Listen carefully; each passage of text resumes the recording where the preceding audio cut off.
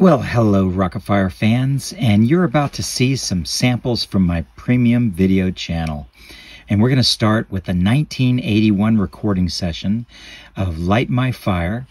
And the first guy you're going to see here is Salvador Alvarez in his glory. In fact, this was his very first day as a full-time employee at Creative Engineering.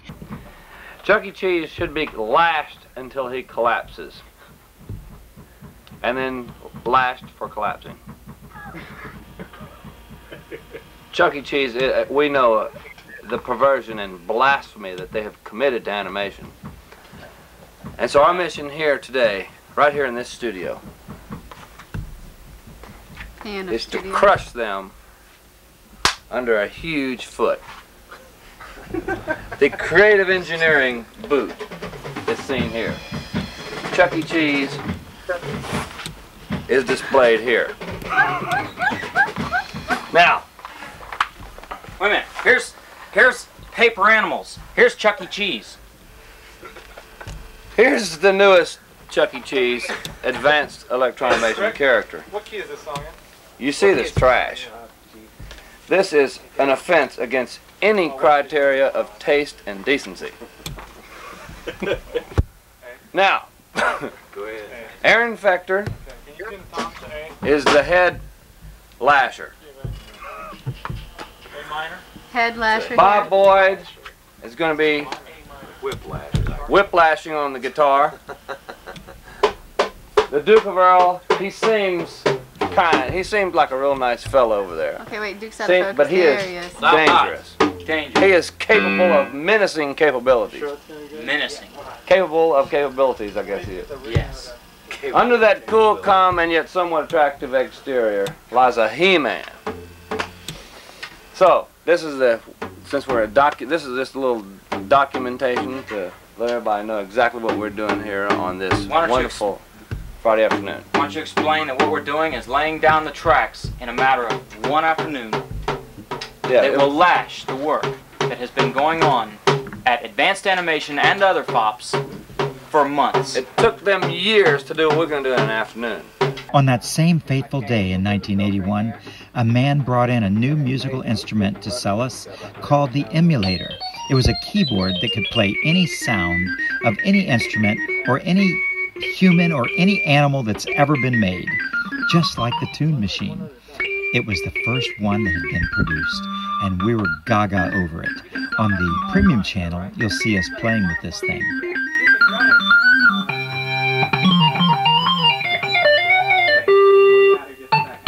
Now what I want you to do is to play a C arm when I tell you. Play the C, and I'm going to set this up to be loaded. We had Rick Bailey on guitar,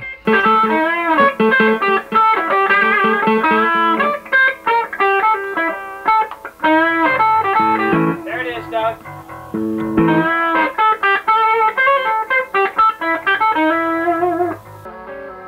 How about me? and Duke Chiappetta was playing the bass. How about me?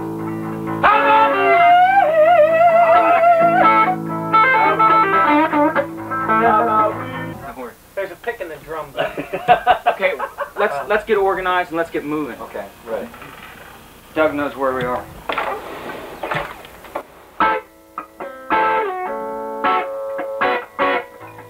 The tape I found and put on the premium channel is 2 hours long, and I showed the whole thing to the premium channel.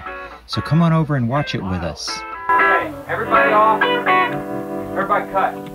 Okay, we're going to get moved here. Bob is the only one that ought to be making any sound. Did you find the pick, Bob? Yeah. I'm packing up some dolls and records to go to Dan, one of my terrific supporters, fans, customers, the whole deal. Right now I'm wrapping up a Mitzi, and I've already wrapped up, well, of course the vintage beach beer has already got plastic on it, but I sign it on the back, put tape over it in case he wants that. I sign them all, serial number them all. Already got Beach Bear, Budsy Beach Bear. Dan, thank you so much for your purchase today. And I'll tell you what, besides the discount that I gave you on these dolls and records for buying them all at the same time, I'm also going to give you a year free subscription to my premium channel. that you're watching right now. I want to ask you about the engineering firm that's here in Orlando, because 25 years old, and my dear, you're so successful. Now, what are you doing down there? We're building electron-animated characters. All right, this is the Wolf Man coming at you with some fabulous words of wisdom for you to contemplate your mind upon. I want you to listen close, because what I got to give you, you are going to want to know forever. Now get you close and I'm going to let you know. All right. I give you racks and stacks of the best on wax with the fabulous Rock-afire. When I bypass this module and hit this clip, it makes that dog's mouth open. And when I'm programming, I will do something like this. If the music in there says, hi, here we go. Hi there, folks. How's it all going today? Huh? Ha ha ha ha. I found my thrill. Oh, a banana hill. Now I swing from tree to tree. I hope that you'll see me. I'd give you anything, 'cause you're my orangutan. So say that you'll be mine, and you're a swinging mine, baby.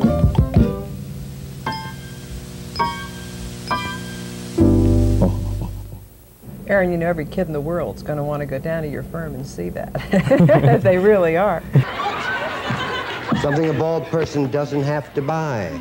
Wait, say that again? Something a bald person doesn't have to buy. A bald? I thought you said a ball. Okay, a bald person. 3 seconds. Shampoo. Shampoo!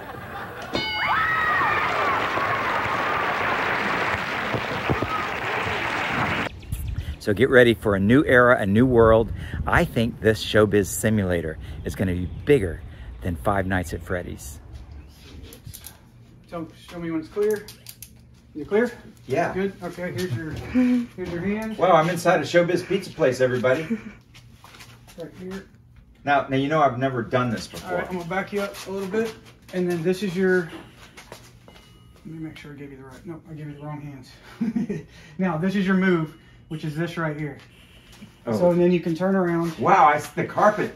You got the carpet. It's close. That's holy cow. Carpet. You guys, I'm inside. Showbiz pizza place. Show the thing too. Wow, look at that. You can move around. Wait a minute, wait a minute, I'm having deja vu here. There's the salad bar. You know, there's where you pick up your pizzas. There's the drinks. There's the bathrooms. There's the showroom. Can I go in the showroom? Yeah, so use this right here to move. Wherever you're facing is where you're going to move. So. Like, oh, okay. So I don't actually walk there. No, you don't have to. Not because it's only because you're wired right now. Holy cow! I'm going to the showroom, everybody. Oh my God, you guys! It's 1983 again. This is so unbelievable. Oh my God, Gene, this is so unbelievable. Where are you, Gene? I'm right here. You're right there. Yeah. All right. So walk straight. And then go in to there? the sports room, or you can go into the kitchen. We're working on the kitchen now as well. Okay, let's go in the kitchen. This is too unbelievable. Gene has invented the Showbiz simulator, and it's magnificent. And I can tell it's going to be even more magnificent. I mean, it's just like really scratch the surface, right? Yep, we haven't even. Okay, we're doing this for you. We're doing this for you. We know you love this. We know you love this. Video. I took it from a video and a blueprint of 2 separate locations. And you could never imagine what it really looks like in the goggles just by looking at this screen. You could never imagine what he's actually seeing and experiencing. And you know who's going to be first to get to go to Showbiz Pizza Place virtual reality? The premium members, you guys. So I'll see you at Showbiz Pizza Place. We'll be having pizza together and playing shows together and traipsing through Showbiz Pizza Place. It's going to be a new world, and you're going to see it happen thanks to everything that's aligned, all the stars that have aligned, that have brought Gene to us and have brought Logan and Sam, who are doing the character simulation. It's just going to be a new world, and I'm happy to still be here to enjoy it and help lead. So we'll see you guys. Have fun. Keep your fingers crossed. Come for the pizza and stay for the fun at Showbiz Pizza Place. Hey, it's November 28th, 2023, and I'm standing here at the new Creative Engineering Museum, future site of our museum and our shop studios, and I'm with Logan and George and Sharon, and we are about to go inside the building, and this will be the official first tour ever given to anybody outside of the people who helped me move here. So y'all ready to go inside and see the new Creative Engineering? Can't wait. So really, things are pretty nicely organized when you consider that we just moved in here. But that's because of the way we moved. And then up here in the front of the building, let me turn on this light. What happened to Orc's face? It melted. Yep, that's basically nature taking its course. What's funny is, apparently his name is Ort. Ort? Yeah, Bert Wilson calls him Ort. No, I think it's Orc. O-R-C or O-R-K. Yeah, it's hard to tell. Yeah. Because for the longest time, I called him Orc, O-R-K, but then... I think you were right. Yeah. I don't have the image, but somewhere he's called Ort, and I think... Well, whoever's changed it to Ort, you know, I think made a mistake on that. Yeah. But I'm always ready to stand corrected as these kids tell me, you know, the truth when I've forgotten. This is the one here that we can look at to give you your modeling questions, to answer your modeling questions. Good. Well, great. Well, Logan, it was great bringing you here to the premium channel today so you could tell everybody what's going on. And let's get to work. So we've been examining Billy Bob's movements because that'll be the first one you guys are going to model that we're going to show off. But meanwhile, Logan is very interested in all these other characters from all the other shows because the ultimate dream is to simulate them all. And these guys think they can do it. All the way to the Moon Rockers, the Wolfpack 5, and even the Hard Luck Bears show. This is the one you really want. Spin. Spin. Good girl. Spin. Okay, ready?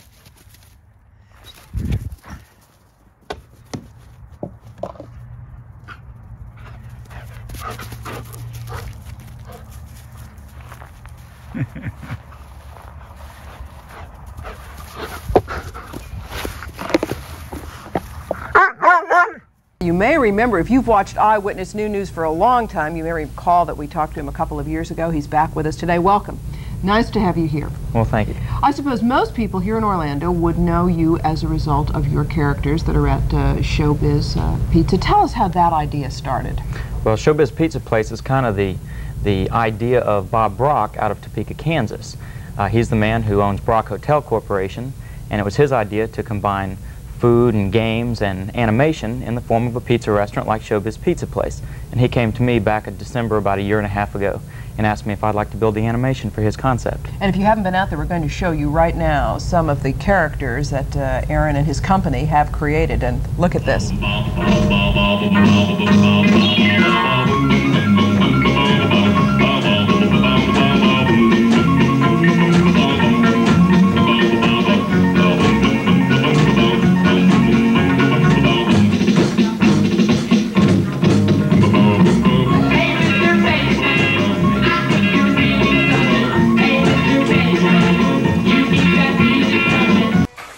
This, ladies and gentlemen, is the bowels of creative engineering, almost cleaned out.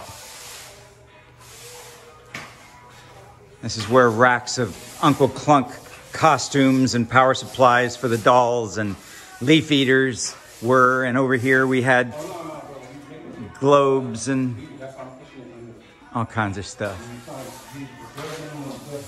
Floodlights, spotlights. We had our fur on shelves that were right here. Curtains, miscellaneous stuff was down there. I'm giving a tour here, guys. Look, this is the remainder of the stuff that was on the shelves before these men took the shelves down and put them on the trailer for their ride to the new home.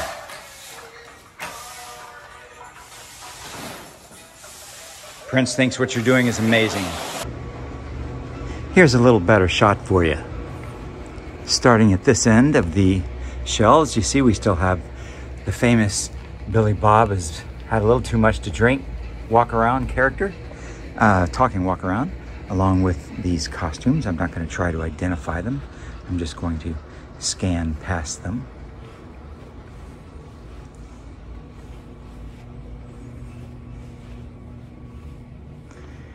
And then there's a shelf above them that holds these little jewels.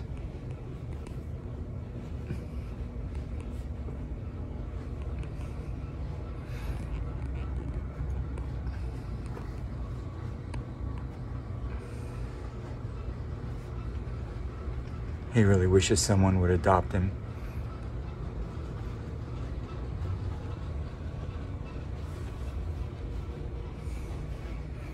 And then we're back to you.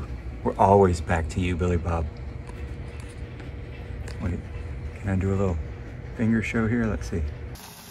That teriyaki sauce is becoming candy as it cooks into the char. Melts right into the char and makes it delicious and sweet.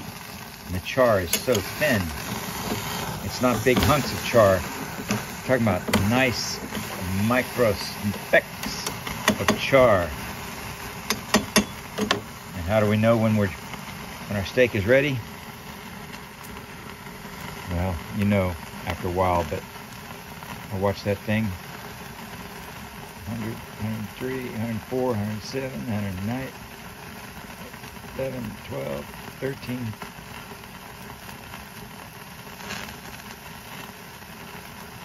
Okay, it stopped going up. It's almost done. All right, here we go. I'm going to give you a cross section just so you can see. Look at that pink all the way from one side to the other. See, so let's see if we can get back here. This is the room where we have all our molds. See, these are the boxes that contain the anti-gravity freedom machines. You can see some that are not in boxes. Okay. As you're looking at the end of life without the internet, where I was hoping to become the father of modern email with the anti-gravity freedom machine. And, well, the rest is history. I'm Aaron Fector, President of Creative Engineering, and I'm proud to be introducing the Anti-Gravity Freedom Machine. Say, Billy Bob, what in the heck is an anti-gravity freedom machine anyway? Well, it's a machine you can use to send a message to somebody you know, and they can send one back to you, and you can talk back and forth, and you don't even have to use the phone. Oh, I see. So it's some kind of computer connected to the internet? Nope, you don't have to use no compound internet. Well, but it must be connected to some kind of online service somewhere to be able to... That's not it. You just connect it to the phone line, and you don't need no online service. You don't have to know nothing about computers to operate an anti-gravity freedom machine. That's how come they call it the anti-gravity freedom machine. Okay, explain that. Well, gravity is the force that holds you down, right? Right. Well, that's what computers is too full of, gravity. Holding me down when I want to do something, like if I want to send an email message, you got to boot up the computer and log on, and all that takes time, and then you got to know how to use a word processor to write your message, and that ain't simple. That's right. And then there's those confound addresses on the internet, like www.com/billybob.@iewful.com//. I know, and if you mess up one character in that address, what happens? You won't know for days until they send that message back to you and tell you undeliverable. It's just ridiculous. Exactly, and that's why we developed the anti-gravity freedom machine. Among other reasons, we don't want to have to play telephone tag with our own people, and we don't want to have to log on to see if we have any new mail messages. My mom and me loves to send messages back and forth to each other. She lives in Tennessee. Okay, well, let's do a demonstration for these folks, okay? This anti-gravity freedom machine is connected to one phone line, and this one down here is connected to another phone line. We'll pretend this is your mom in Tennessee, okay? Yeah, so to write a message, all you do is press the button labeled Write a Message. Okay, it's right here. Just press it. Okay, I did it, and I got a blank page. Right, that's a clean sheet of paper to write a message on. Okay. Now go ahead and type this out for me. I'll try. Hi, Mom. Las Vegas is really fun. I'm staying out of that there chicken ranch, just like he told me. Love, Billy Bob. Okay. Okay, I misspelled a few words. Does that matter? It don't matter. Just go ahead and send it. Press that button now marked Send Letter. Okay. Okay, that brings up all the buttons of people who I normally send letters to. You see right there at the top? That's my mom. Oh, I'll press it for you. See, it's easy. Step by step. The AGFM tells you what you need to do. Now it's asking you for a title for the letter so that it can put it on the disc and it can keep everything organized. You can find it later. Okay, and what do you want to call this message? How about Fun in Las Vegas? All right. Fun in Las Vegas. Okay, I did it. Do I have to do anything else? The AGFM will send that message out. Unless you had more to write, you could write as many as you want, and then when you leave your machine, it sends them out for you. That's neat. Okay, there it is. It dialed my mom's, and now the two machines are going to connect up. And, I see. And in my machine, sending over to my mom's machine, and I like this part the best because it kind of sounds like an Irish jig. Let's see. And if anything went wrong at all while they're transmitting their messages, like if power went out or anything, my machine would try and send it again. So an AGFM never loses a message. Now you go pretend you're my mom down there and you just got a new message and you're going to read it. Okay. Yeah, right. I'm your mom. Okay, so here I got to sound like Billy Bob's mom. Well, I do declare I got a message from my boy Billy Bob. I'll just check and see what it says. I just push that button and I bring it up like this. It's that easy. And let's see what he's doing. My mom don't sound like that. I know. Okay, but let's pretend I'm your mom and I just read your message. Hey, you want to sing the AGFM theme song? Hey, I'm ready. You know it. Let's do it. It's AGFM time. It's AGFM time. It's AGFM time. It's AGFM time. Everybody, it's AGFM time. It's AGFM time. It's AGFM time. Grab a harmony. AGFM time.